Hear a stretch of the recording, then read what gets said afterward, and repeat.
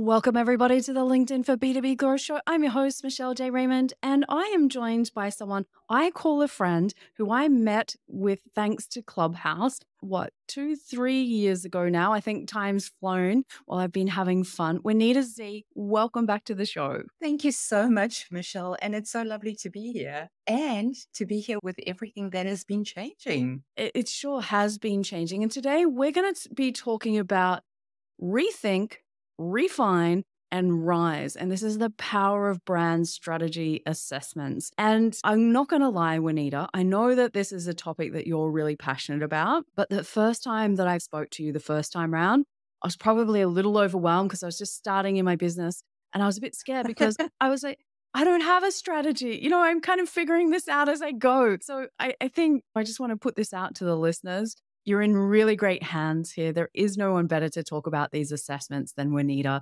So I'm just going to dive into this today, Wanita, because we've got so much to cover, if that's okay. Yeah, absolutely. Why should people that are listening in, why take time out of their busy days to do a business strategy assessment, and what's involved in these? Yeah, that's a really great question, Michelle. And when somebody asks me that question, I love going back to Alice in Wonderland. And there was that conversation that she had with the cat. And she said, "Would you please tell me which way I ought to go from here?" And the cat says to her, "It depends a good deal on where you want to get to." And she goes, "I don't much care where." And he goes, "When it doesn't matter which way you go." And that's pretty much what it is. So if you are in your business, whether you're starting out, whether you're down 6 months, a year, or whatever, and you don't have a strategy, really, you're just going to carry on going around in circles and doing what you're doing and not necessarily moving forward. Where a strategy makes you stop and think about, what is your goal? What is it that you want to really achieve in your business? Like a big goal. And then how do I break that down into 3 really great strategic goals to get there? So if you know where you're going in your business, you can plan properly to get there. That is so true. But there's something that has stuck with me since you were one of my very first guests on this podcast, which I appreciate you because you are such a huge supporter of people around you. And when I asked you to be a guest, I didn't know what I was doing back then. I didn't even have a strategy for the podcast. But you said something to me in that podcast, which has stuck with me. It's still something that's in my mind.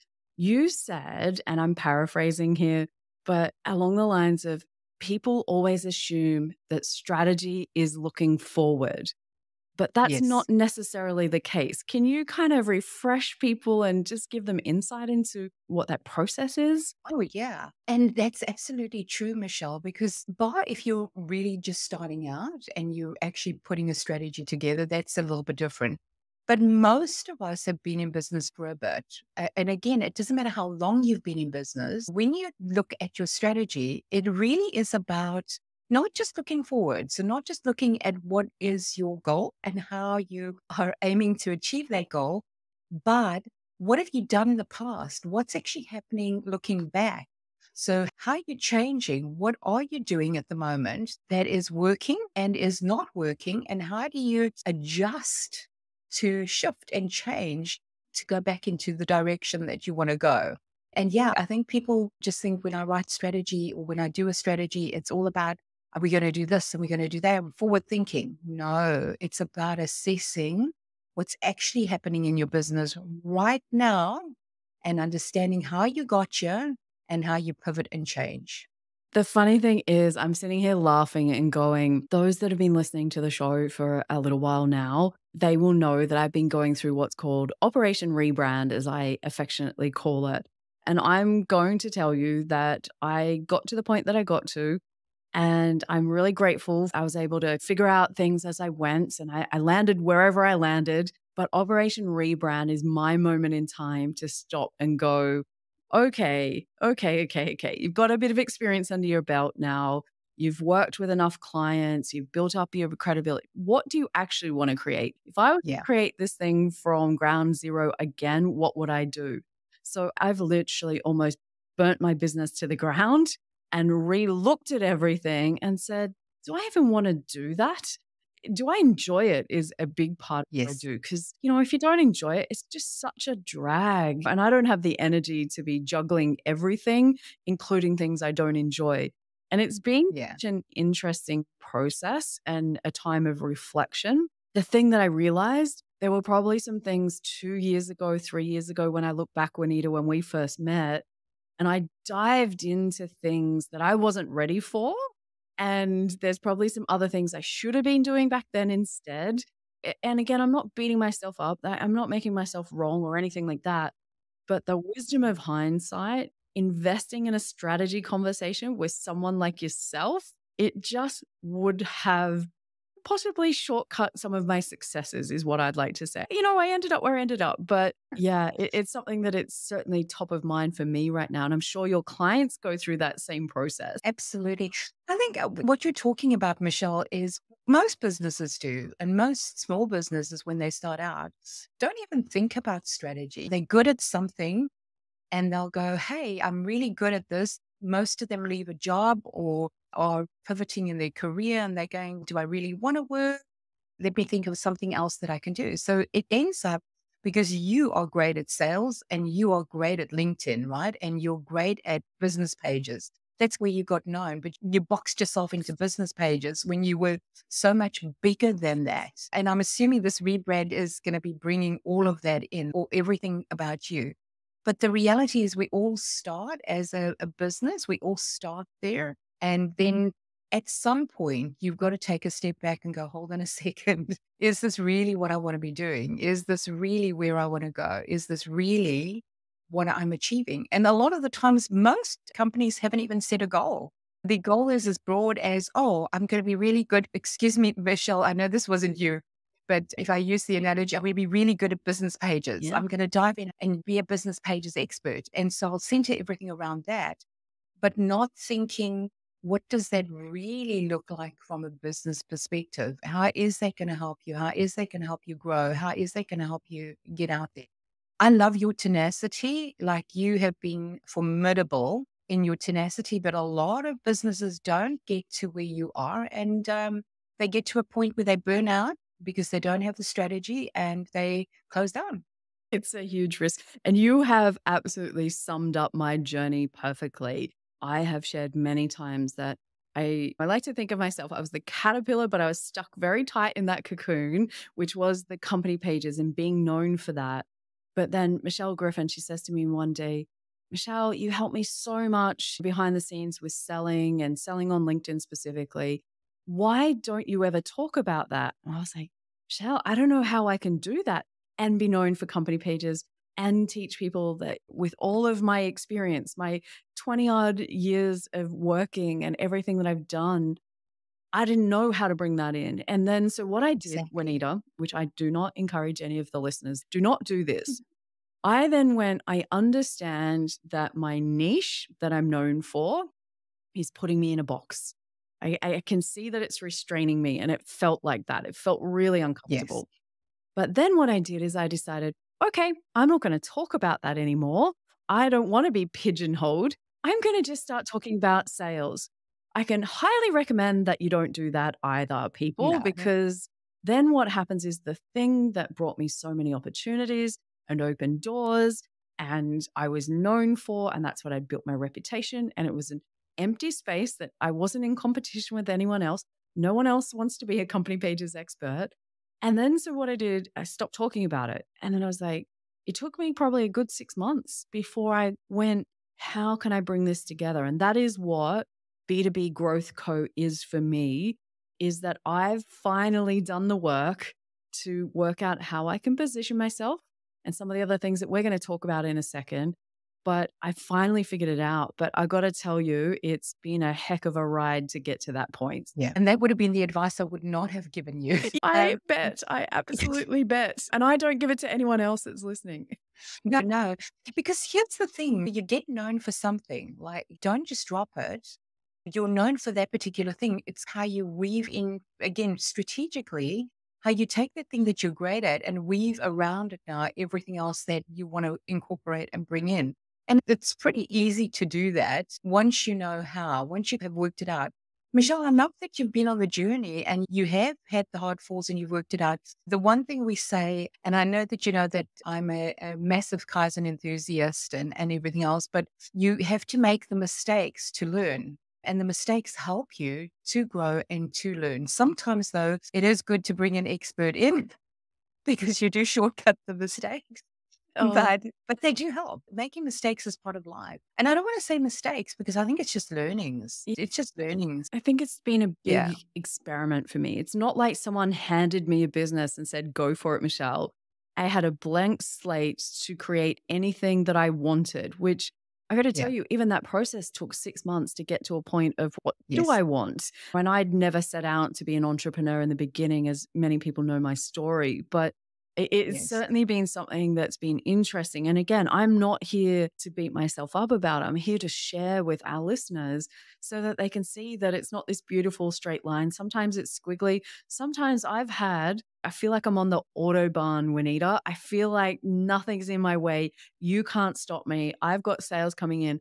I've had periods like that, and it continues to be like that for me more and more because I'm just getting better at all of this. Now, one of True the bits. things that I want to ask you about when we're talking about strategy assessments for brands, so i.e., businesses, what areas do you recommend are included in the strategy assessment?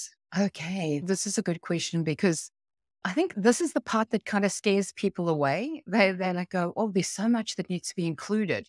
But the reality is you do need to sit and think about what it is that you want to do in your business. And Michelle, again, the one thing before I even answer that question, I want to stress is a strategy document is actually a living document. So it's not a document or a piece of work that you put together and then throw in your bottom drawer. It's not.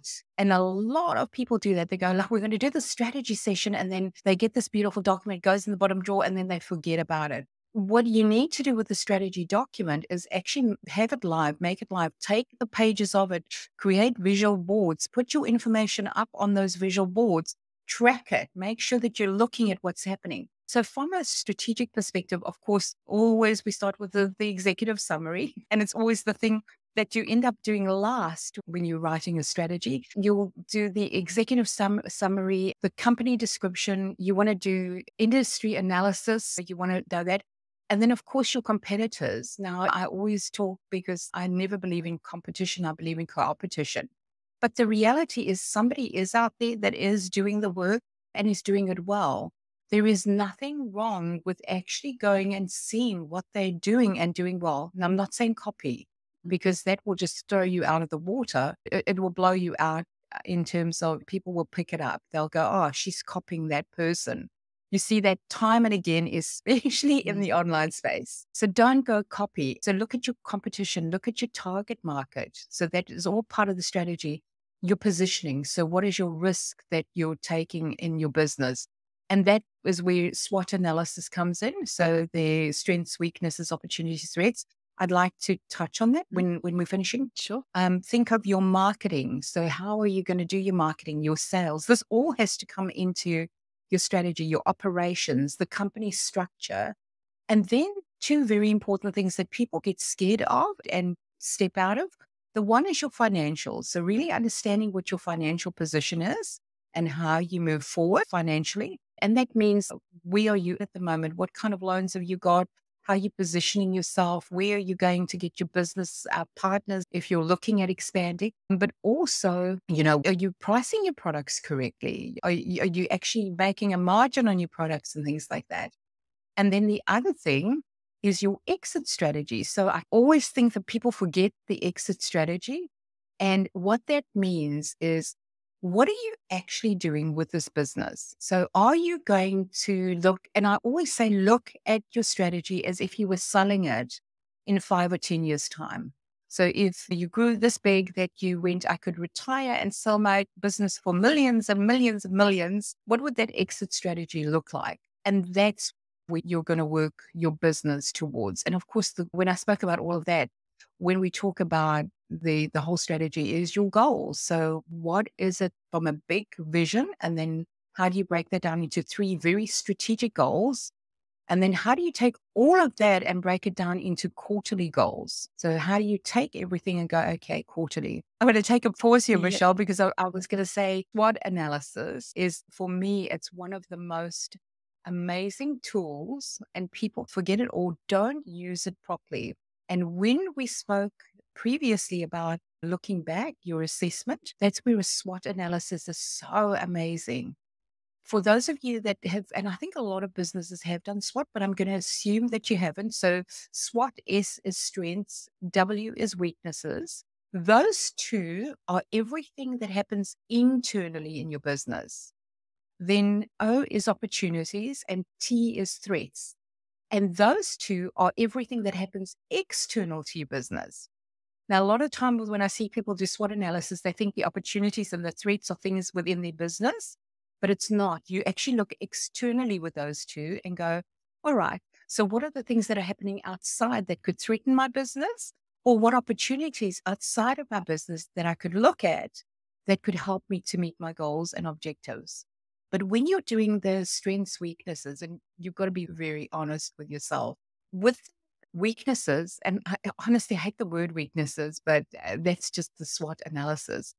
But when you're looking at the weaknesses, if you take each one of them and you really look at them, that's where you can start putting your quarterly plans in. So you can go, okay, what's the most critical thing here to fix up?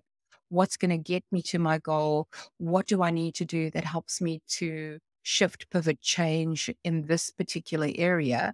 Do I even want to do this? Do we even need to be doing this? Do I take this out completely? And that's what the SWOT analysis allows you to do. So it really helps you to understand the business and then go back and assess all the things that are not working and all the things that are working. I think it's important to do the things that are working as well. I think I've been through a lot of this process during Operation Rebrand because, as I said, I finally gave myself some time to have a look at what am I doing, where am I going, and now I have a lot more clarity around those kind of things. Yes. Me as an individual, I'm by nature, I view myself and probably pride myself as someone that's spontaneous and likes to wake up and do whatever I want. As a business owner, that doesn't work. I can give people the handy tip if I want to achieve the goals that I want to achieve. Now, if it's a hobby job and your business is just something you do, just a bit of cash on the side, but you don't need to earn money or you don't have big goals, probably this isn't the podcast for you. But if you're like me and just want something like world domination or something like that, along with world peace, I only want those two things. I want to be the best in the world and I want world peace, which would be handy. But for me, when I want to play that big, and I do, you can't just wake up in the morning and expect that to happen. Now, I tried, and here's what happens. Maybe you make a to-do list and then you work your butt off, and then all that you do is you end up burnt out. You realize that you go to bed later, that you are waking up grumpier, that you can't be creative because your brain is so tired. It's just full of stuff. So for my own business, Operation Rebrand, that's a 6-month project, which is broken down into smaller pieces. And I have quarterly goals now of bigger pieces that I'm trying to achieve in the business. The other thing that's probably important for someone like myself, which I'm sure some listeners can relate to, is that by doing this, I stop myself from taking on too much and trying to get too much done in the business or saying yes to too many other opportunities that I can't keep up with, when my goal and priority for my business is it will only be Lil and I in the business for the foreseeable future. I do know that at some point, if I bring other people in, B2B Growth Co., as my business's name, has been built so that I can take other people on, has been built. So if I do want to sell it down the track, it's not all built on Michelle J. Raymond. You know, I even had to go backwards and forwards on that a lot of the time, which I'm sure you can imagine, Wanita. Do I just build Michelle J. Raymond personal brand, or do I build B2B Growth Co.? Do I build both? These are the kinds of things that Operation Rebrand has flushed out in my business. But I think there was one, you did a newsletter recently, and it just captured my attention straight away, because it was like, review what products and things that you're using. How many things are you wasting? And I think I encourage other people, take some time out to do that, because how many subscriptions do we have? $10 here, $20 here, $10, $15. And then all of a sudden you're like, whoa, do I even use that? And Yeah. I think it's a simple one, but an important one. Is there anything else you wanted to add into this section before we move on to my next question? No, the next question. No, what I love though is just mentioning that newsletter. You talk about waste in the business, and so many people haven't actually sat down and worked out the budget and worked out what is actually in their business in terms of products or services that they've purchased that are just sitting and ticking over month by month. So it's a great exercise to get yourself to do. Time consuming. These things are time consuming, but they're so worth it once you've done them because it clears the space and the energy. So, Michelle, I'm very much a person about energy, space, because the more you clear and the more energy you have, the more creative you can be, the more easier it is, the less time that are wasteful. I'm just nodding my head because one of the goals that I had for a quarter earlier this year was to put some tools in place to manage from inquiry to invoicing Yeah. process and get some automation. Shout out to Ira Levy, who helped me with that so much. But what I didn't realize is just how much my brain was fried trying Yeah. to remember everything. And I spoke with Stephen Pope just on the previous podcast episode about just how much we try and remember instead of creating systems or reviewing if it's even working or not working. Like, should I even be doing stuff? So I have to say it was very liberating as one of those reviews when I was like, out you go, Instagram. I don't care about your Twitter, but hey, I want to go and play over here and I want to go and do this. It's so important. And I think this probably leads into my next question that I wanted to ask you is, how often should businesses be reviewing their strategies? Is this something that we do once a year and check against it quarterly, or is it every couple of years? How do you think this works best? Just going back to what I'd said previously, a business strategy is actually a live document. It's not something that you can do, put in the drawer, and then look at again in a year's time or in 2 years' time or whatever. It's really taking that strategy and breaking it down like you're doing at the moment. And you know that I'm a fan and I always talk about the quarterly goals. So it is take it and break it down into your quarterly goals. And then you're reviewing the strategy, the quarterly goals against the strategy all the time. So it's not something that it's stagnant and you leave it and go, I'm coming back to it in a year's time. What you might find is, and at any point, you might find that something accelerates, okay? And that happens sometimes in business. For example, you launch an online product and it just goes crazy, and suddenly everything is turned upside down. What you thought was going to happen, where you put your trajectory out that online product was going to maybe gather some sales and eventually after a year you'd be at this point. But the reality is it could just take off, and that could be an external factor. So for example, social media marketing world comes along and says, hey, Michelle, do you want to come and talk at our conference? And you're going, woohoo, yes, please. And all of a sudden you're open. That's an external opportunity. So we talk about the opportunities, Michelle, in the SWOT analysis that comes along, and suddenly that throws your business into a completely different trajectory. So when you ask me, how often do you review your strategy? All the time, because that could, as I said, accelerate something. And when that accelerates something, you might need to revisit your goals. You might need to pull them forward in terms of dates. You might at that point go, hey, I wasn't planning on getting any people on board right now. That was only in my strategy in the next quarter or in the second quarter, but I actually have to start looking at that right now because of this trajectory that's happened. Oh my So gosh. in answer to your question, it's live. You have to be evaluating it all the time. But every day you should be going, this is what my goal is. Like, this is where I want to get to. This is what I want to achieve. And that's what you're working towards all the time. And so when you have meetings or somebody comes up and says, hey, can I be on your podcast? Or, hey, Michelle, can you just come and talk or whatever for me? Now you think more strategically and you start going, hold on a second. Does that talk align with my strategy? Does the audience align with my strategy where I'm going? And how is that going to help me in terms of my goals? And if it doesn't, turn it down, give the opportunity to somebody else. Like I always say, there's other opportunities, but when you're aligning yourself in talks and things in the wrong kind of audiences, the wrong kind of talks and things like that, and we all do it, Michelle, because everybody thinks, I've got to get out there. I've got to be online. I've got to be seen. But the problem is you're going to be seen in the wrong space. So you want to be seen in the right space. So now you start evaluating that against your strategy. It's a different conversation that you're having with somebody that's asking you to be on a podcast, different conversation. And sometimes you're turning it down. And that frees up space for you to do the things that you really love and want to do.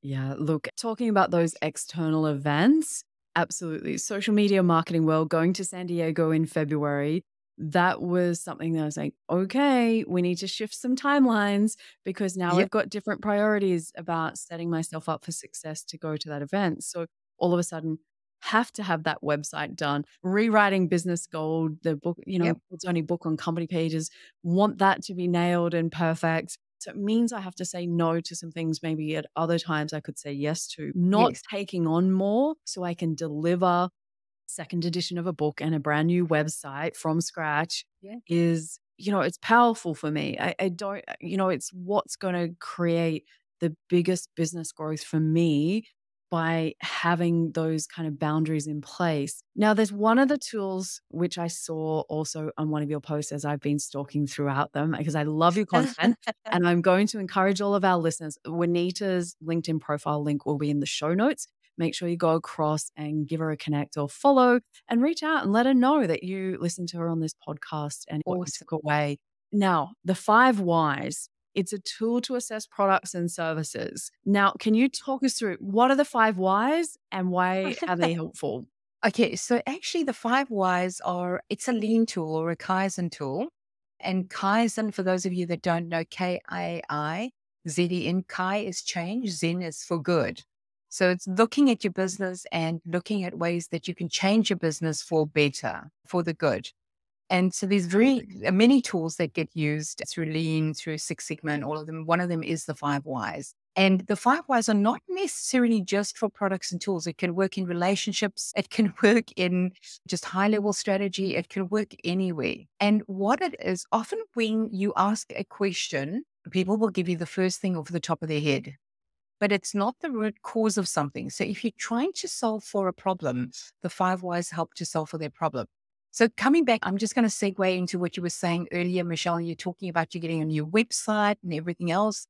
And so we talk about the new website, and now you're doing an evaluation. So strategy again. Part of my strategy is that my website needs to work so that I can bring in business. And the way that I'm going to check that is I'm going to have my Google Analytics up. I'm going to have my search engine optimization on my website. I'm going to do all of that stuff, and I'm going to be tracking it so that by the time I hit 3 months, I can have a good overview and go, okay, yeah, my traffic is coming from this place. I'm doing this. This is working really well. But let's say, for example, you're looking at your website and I'm coming in as an external and I see that your website has got no traffic, no leads. So the first thing I'm going to say to you is, why? Why does your website not have any traffic or leads? And you might say to me, oh, to be honest, I don't know how to do it. Like I've been trying and I don't know how to do it. I'll go, but why is that? And then you'll go, oh, because I've been concentrating on a whole lot of other things. And then I'll be going, why is that more important than the leads and traffic on your website? And you might be going, just because I positioned myself that way, but I know the leads and traffic are important. So why are you not doing anything about it? And so you get people and you're not doing this in an intimidating way, by the way, because when I've trained the 5 whys in corporate with people, often you get them going, why? What? So why? It's not like that. It's a conversation that you've got to have. And in between the 5 whys, you might throw something else in and go, it's really interesting that you're saying that. And then you might come back to so why then is that? And it's really conversation.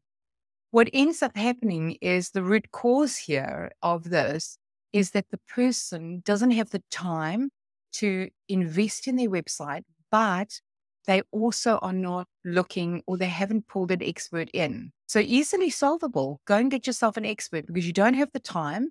So make a plan and go and get an expert in. And when I say this, Michelle, I do want to share a quick story because often business owners spend time in places where they shouldn't. So if search engine optimization and analytics and all of that is not your jam, just go get an expert to do it. And you really in the online world need to have that stuff in place so that it works for you. But if it's not, don't go and spend time learning it. I had somebody once that told me, and this was years and years ago, that they got a quote for a website and it was a reasonable quote and they didn't like it. So they went and learned how to build a website through WordPress. And when I asked the question of like, how many hours did that take you? They went 50 hours. And I went, how much do you charge an hour? And they said like 100 an hour. And I went, do you realize how much you've spent learning a website where that person quoted you an expert nearly 2,000 or 1,500 less than what you've just spent. And that time in hindsight could have been spent going to look for more sales, getting more clients in. So it's double, triple the cost, the on cost of what you've lost in terms of business. I know you know me very well, but I'm sitting here with a guilty conscience going, guilty as charged. And when you go to strengths and weaknesses, I think if I was to reflect on myself, one of my business weaknesses is that I love to figure out stuff for myself and learn how to do it for myself. That's my personality away from my business. And that is helpful. And it's also a hindrance. And so I am just sitting here thinking, oh my God, yes, she knows me. She's watching. So here's the nice piece for you though. Okay. And I'm just saying for you, because not for most other businesses. If you're going to take this, because I'm like you, I love delving in and really learning the depth of it so that I can talk about it in a way that is knowledgeable and all of that. And I take on experiments. I love experimenting with things. The thing is, if your business, the B2B business, is now going to be adding that stuff in, then you can use that to your advantage from a training perspective. However, if it's not, then my question to you is, why are you doing it? And I'm sure people can relate. In the beginning, it was because I didn't have the money that I wanted to just pay every expert. And to be honest, I couldn't have gone to any expert because I had no idea what I was doing or where I was going or what I was creating. So it would have just been burnt money. Now I think it's further down the track. It's now literally me getting in the way of myself, which is why now having Lil in the business, it's, something that's okay, your jobs, my jobs. This is where we make most money, when my time is spent training B2B businesses, rewriting LinkedIn profiles. That's where I have to spend, business development. Yeah. That's where I need to focus. And so I'm lucky I've got Lil keeping me on track now, which is great. Amazing that you've got that. Oh, you have no idea how amazing it is. And just the lightness that I can now do all of the things that are important and that will grow the business. And I think that's what I want listeners to take away today, is that taking time out and investing in strategy assessments for your business is where business growth comes from. You can't go and be active on LinkedIn looking to grow your business if everything in the shop behind the scenes is falling over and doesn't back things up. I can't help you with a LinkedIn strategy to cover that up and make that all pretty. We want to make sure that the business flows behind the scenes just as much. But every show, I always ask for one last actionable tip, Wanita, as we wrap things up. What would you like to leave listeners with? Michelle, I would say it's never too late to actually sit down and work out your strategy. It's never too late to do that. Take the time to sit down and work it out. It is not a quick thing. So it's not something that you're going to sit down and do in an hour. If I go into businesses, there'd be groups of people sitting there and we'll have a whole day going.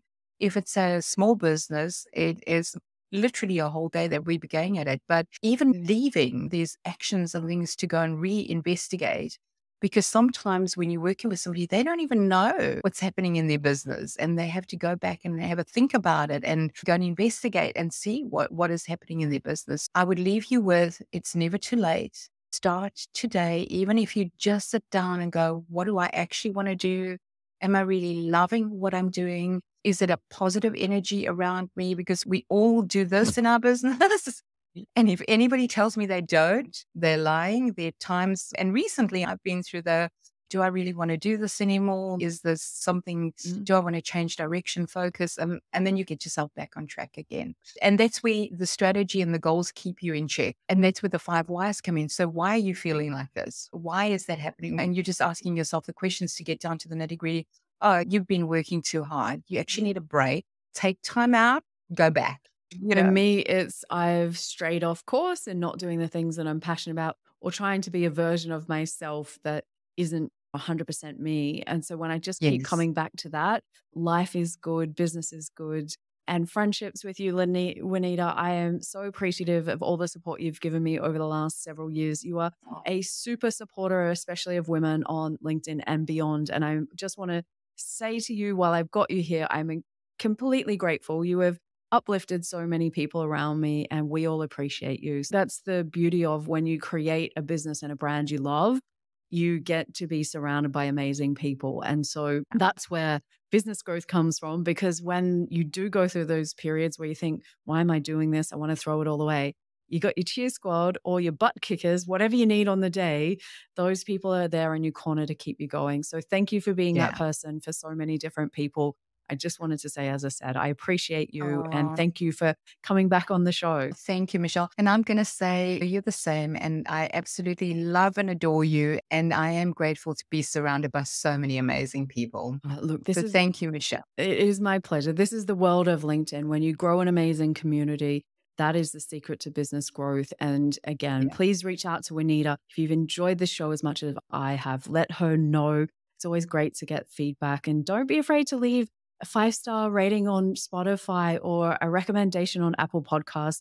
I appreciate everybody that takes the time to do that, because it just lets other people know. And hopefully there's someone else out there that is looking for answers on how to use LinkedIn to grow their business. And your recommendation might make all the difference. So appreciate you coming on the show. And until next week, cheers, everyone.